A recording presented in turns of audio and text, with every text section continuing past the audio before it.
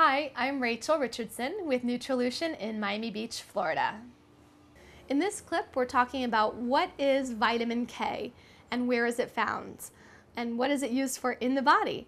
Vitamin K is known as our blood clotting vitamin, so it's actually the precursor to some of the compounds that we need to actually form healthy blood clots, which is important in case we have an injury and we need to form a clot.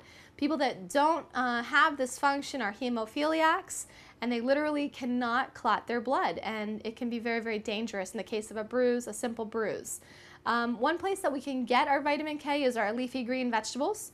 So, romaine lettuce is a perfect example of this. And I definitely recommend getting some green leafy vegetables every day.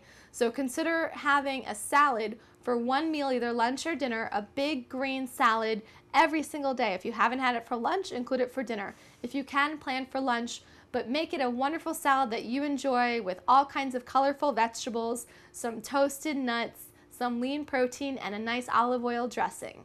This is Rachel with Nutrition in Miami Beach, Florida.